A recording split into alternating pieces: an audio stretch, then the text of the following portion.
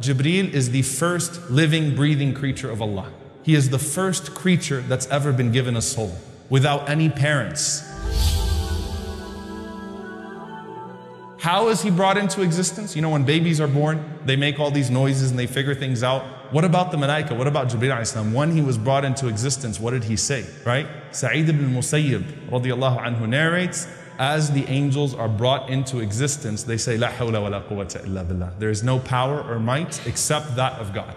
We have none. So as Jibreel was brought into existence, this first soul, he said, La hawla wa la quwwata illa billah. The Prophet sallallahu alaihi wasallam, he says, I've been given permission to tell you about just one of those angels. One of the angels who bears the throne of Allah subhanahu wa ta'ala. He said, the distance between his earlobe and his shoulder is a journey of 700 years. And the narration of Ibn Khuzaymah, the Prophet ﷺ said, a bird could fly that journey in 700 years. So how do we even determine who's a bigger angel and who's a smaller angel? And what does this have to do with Jibreel alayhi salam? Al-Imam al-Suyuti rahimahullah says, the greater the task the angel has been given, the greater the size of the angel. So that tells you right away that Jibreel alayhi salam is even bigger than that. He's the biggest of the angels and the greatest in size because he has the greatest of tasks. The people of Lut alayhi salam, that entire city was destroyed by the tip of one of Jibreel's wings. They were lifted up and they were destroyed by the tip of one of his wings. So it shows you the strength of Jibreel alayhi salam. The Prophet sallallahu alaihi wasallam said that Jibreel alayhi salam resides directly under the throne of Allah subhanahu wa ta'ala.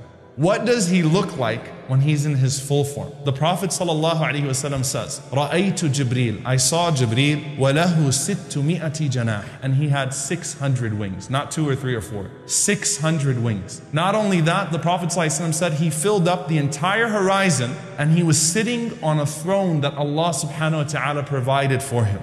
And the Prophet ﷺ said, not only are those 600 wings spread out, he said, يَنْتَشِرُ مِنْ رِيشِهِ التَّهَوِيلُ مِنَ الدُّرِّ وَالْيَاقُوتِ. There are constant rubies and pearls falling from his wings. In a narration in Ahmad, the Prophet ﷺ said, the color of his wings are khadra, are green, and the soles of his feet are green. There's not a single prophet of Allah that you study except that there's a mention of Jibreel. Seriously, just go through Qasas al-Anbiya, the stories of the prophets. You'll find a mention of Jibreel alayhi salam in some way, shape, or form. He's got to be there because he has been sent to 124,000 prophets. In the hadith in Muslim Imam Ahmad, there were 124,000 Anbiya. Amongst them, 315 were messengers, were Rusul. He has been sent to each and every single one of them to teach them, to raise them, to support them, to protect them. He was there. When Adam alayhi salam was expelled from paradise, did Allah communicate directly with Adam anymore? No. Now Jibreel becomes the intermediary between Allah and Adam alayhi salam. When Adam passes away, they didn't know what to do with his body, obviously, because human beings had never experienced death before. Allah sent Jibreel alayhi salam and a group of angels. They washed the body of Adam alayhi salam. They shrouded Adam alayhi salam. They buried Adam alayhi salam. So he's there from the very start, even with Adam alayhi salam. Then comes the very long, one of the longest hadith actually in Sahih al-Bukhari is this hadith where the Prophet ﷺ mentions Hajar running from Safa to Marwa, running around, carrying her baby Ishmael, looking for anyone to help her. She's in an abandoned place. There's no one there, right? And the Prophet ﷺ says, all of a sudden she heard a sound. She said, come forth if you have anything good to offer. So the Prophet ﷺ says, فَإِذَا Jibreel. Suddenly it was Jibreel. Then the Prophet ﷺ said, Jibreel did this. He struck the ground with his heel. When Jibreel did that, the water obviously started coming from the earth in huge loads. Zamzam comes bursting out of the ground. And the Prophet ﷺ said, Rahim Allah Ismail. May Allah have mercy on the mother of Ismail. What she did was she carved out the well because she was afraid that the water would go all over the place and nothing would be left. And the Prophet ﷺ said, had she not done that, then the entire earth would have been touched by Zamzam. Now, subhanAllah, think about the miracle of Zamzam, right? You know how big it is in dimensions? 8 by 3. And in an official research that was done on Zamzam, it pumps 8,000 liters per second. That means 691 million liters per day, Zamzam. Think about how many millions of gallons, subhanAllah, people are constantly drinking from it. It has never dried up. That's just from the strike of Jibreel's foot, okay? You're still drinking from it till now. So that's your connection to Jibreel alayhi salam until today, subhanAllah. When Ibrahim and Ismail finished building the Kaaba, and Ibrahim said, Arina manasikana. oh Allah, show us the rituals. The Prophet ﷺ said, Allah sent Jibreel alayhi salam, and Jibreel alayhi salam did the Hajj with Ibrahim. Step by step, he took him through the manasik of Hajj. And one shaitan tempted him from the places where the Jamarat are today. Jibreel is the one who told Ibrahim to throw stones at him. And we do that today in commemoration of that moment that Jibreel told Ibrahim, throw those stones at shaitan. Do you ever associate Yusuf alayhi salam with Jibreel alayhi salam? You don't, you don't see, you could listen to an entire series on Yusuf alayhi salam and Jibreel never comes into the picture. But he is there. Where is his first encounter with Jibreel? You know where it is? When his brothers threw him into that well. And Yusuf alayhi salam went plunging to the bottom. He landed in the hands of a man that he's never seen before. Jibreel alayhi salam. Jibreel caught him to make sure that the fall was not too harsh on him. Allah does not lose you. Allah does not let you go to waste. With Isa alayhi salam, Allah Azza wa Jalla says, أَيَّدْنَاهُ بِرُوحِ الْقُدُسِ. We supported him with the Holy Spirit. And Allah even mentions it as a favor to Isa alayhi salam. أَيَّتُكَ, I supported you with Ruh al-Qudus, with the Holy Spirit. The only angel that could take a prophet and ascend and descend through the heavens is who? Jibreel. So when the plot was made to crucify him, the angel that was sent to him to take him through the heavens and to place him there until Allah subhanahu wa ta'ala decrees that he returns was Jibreel alayhi salam. When does the Prophet ﷺ first see Jibreel? As a young child. Anas ibn Malik radiallahu anhu narrates that the Prophet ﷺ was running around playing with all of the children just like everyone else. And this is the year that his mother died. So the Prophet ﷺ is a complete orphan at this point. He's lost his mother and he's lost his father ﷺ, and he's now switching from hand to hand, from lap to lap. Rasulullah ﷺ still was a very happy child and he's running around playing with all of the other kids when suddenly a man came and he grabbed Rasulullah ﷺ and he threw him into the ground. So all of the other children went running to their parents and they said, Inna Muhammadan qad qutil, that Muhammad ﷺ has been killed. And as they're running to their parents, the Prophet ﷺ is watching now what this man is about to do to him. Rasulullah ﷺ said, he cut my chest, he opened my chest. He grabbed the heart of the Prophet ﷺ and he took something from the heart of the Prophet ﷺ and he said, هَذَا حَظُّ الشَّيْطَانِ مِنْكَ. This is the portion of evil within you, the portion of the devil within you. And he threw it. Then the Prophet ﷺ said, he proceeded to wash my heart in a golden vessel of Zamzam.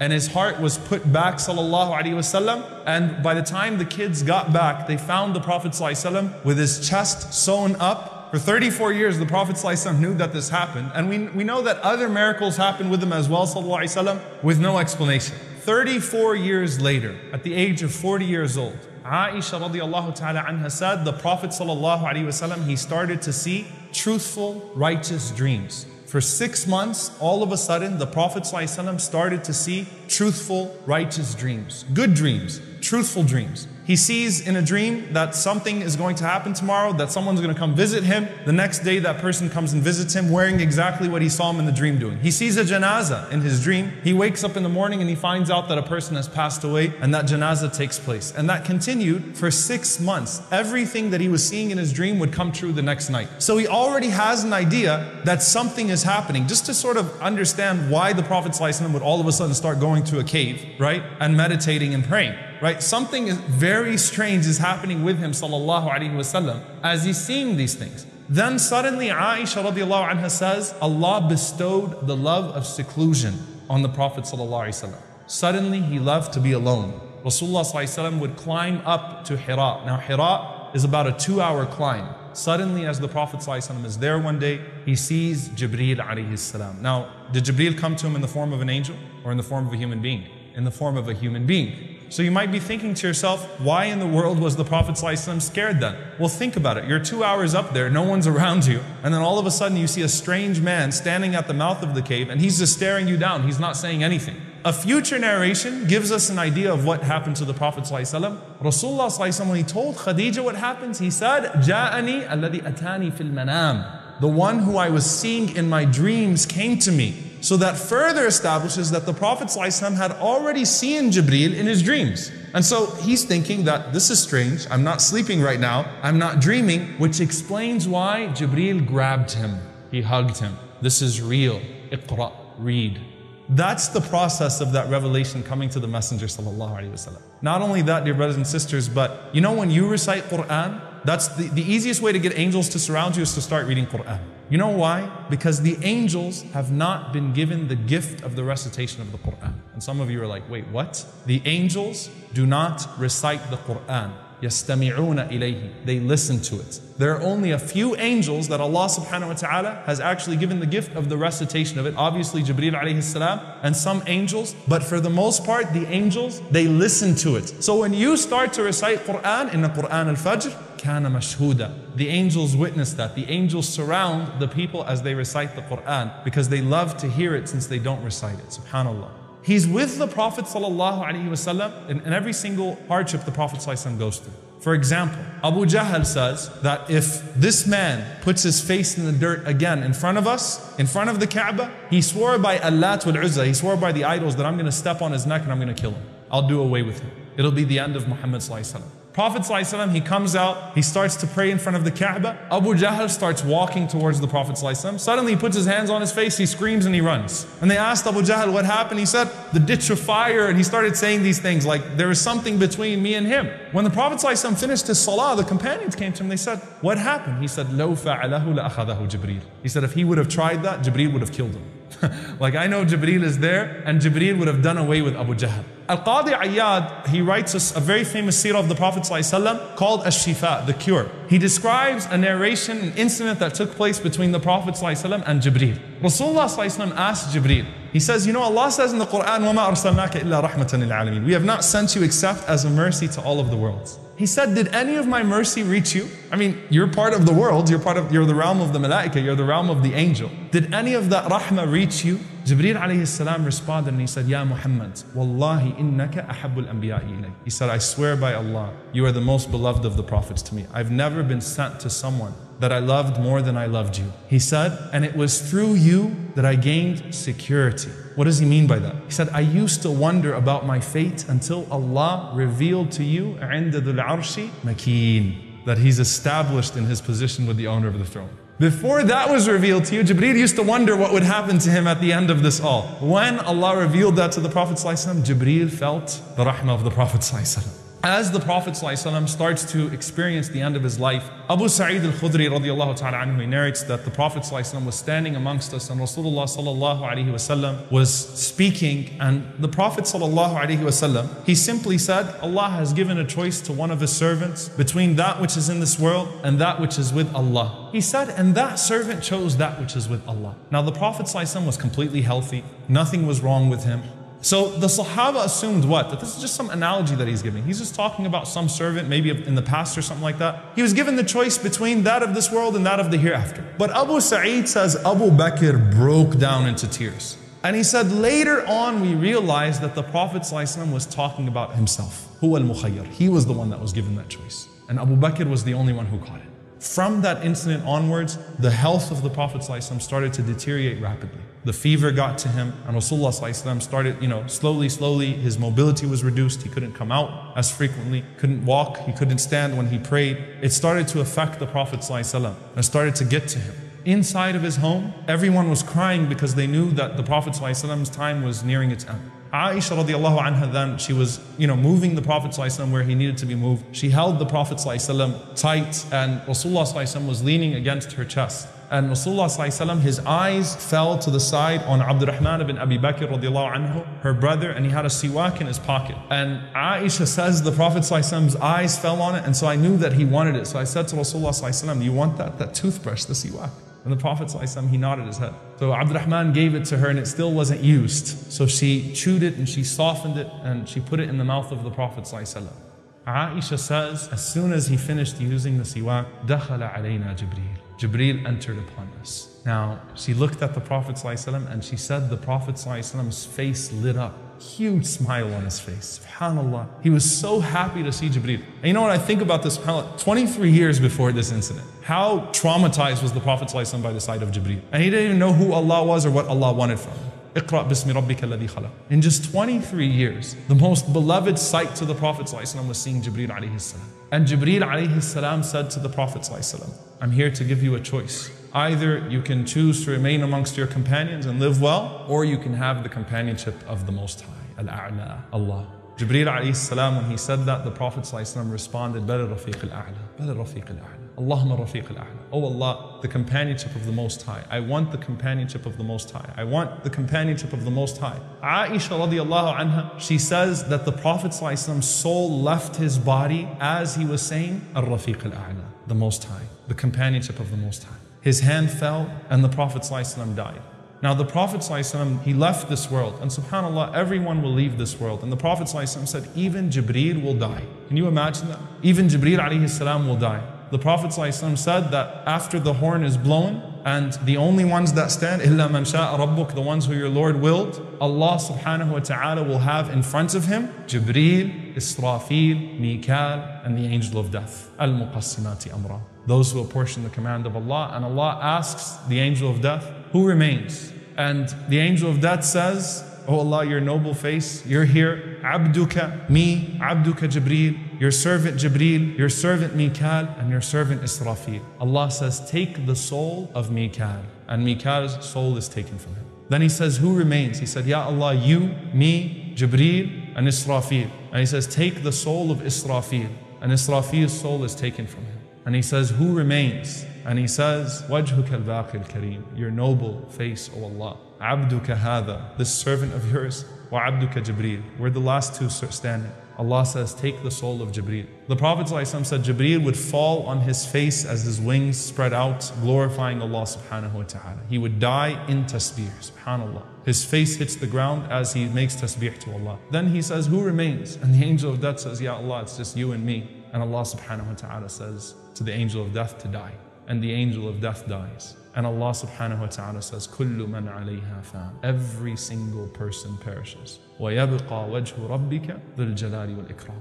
And only the noble face of your Lord remains. And Allah subhanahu wa ta'ala would ask himself, لِمَنِ الْمُلْكُ الْيَوْمِ. To whom belongs the dominion today? Where are the oppressors? Where are the dictators? Where are the oppressors? Where are those that used to kill innocent people and harm people? Where are those that istakbaru, that had pride in this world and that thought that they owned things and thought that they were kings and thought that they had unquestioned authority? Where are they today? أَيْنَ مُلُوكُ الْأَرْضِ. Where are they? Allah subhanahu wa ta'ala says, لِمَنِ الْمُلْكُ الْيَوْمِ. To whom belongs the dominion today? Allah says to himself, لِلَّهِ الْوَاحِدِ الْقَهَّارِ. To Allah, the one, the subduer. Allah subhanahu wa ta'ala. It's only him. Now on the day of judgment, the Prophet ﷺ says that as we all come back, the Prophet ﷺ says the earth is flattened out of the glory of obedience to Allah subhanahu wa ta'ala. And he says each and every single person will not be able to move from the spot that they are standing in the place of assembly. And he says, sallallahu alayhi wa sallam, ثُمَّ أُدْعَى أَوَّلُ النَّاسِ. And I would be called the first of people. I would be the first person to be called to Allah. And he said, so I would enter upon Allah subhanahu wa ta'ala, وَأَخِرُّ سَاجِدًا. And I would fall in prostration. He says, ثُمَّ أَرْفَعُ رَأْسِي. And I would raise my head, فَإِذَا جِبْرِيلٌ عَنْ يَمِينِ الرَّحْمَنِ. And suddenly I'll see Jibreel on the right side of the most merciful. And you know what he says in this hadith, subhanAllah? He says, وَاللَّهِ مَا رَآهُ قَبْلَهَا. I swear by Allah, he never saw him before that day. Jibreel has never seen Allah subhanahu wa ta'ala.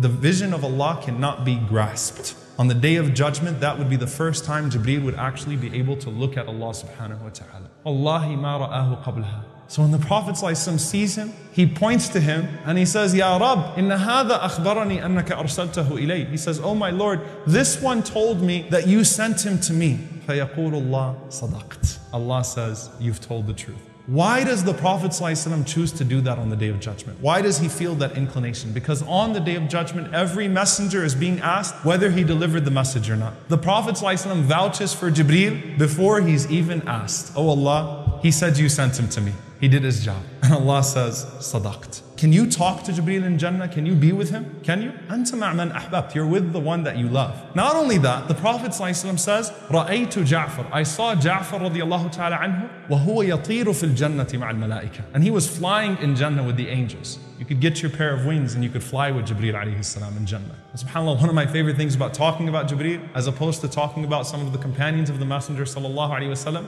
is that you can actually interact with Jibreel right now.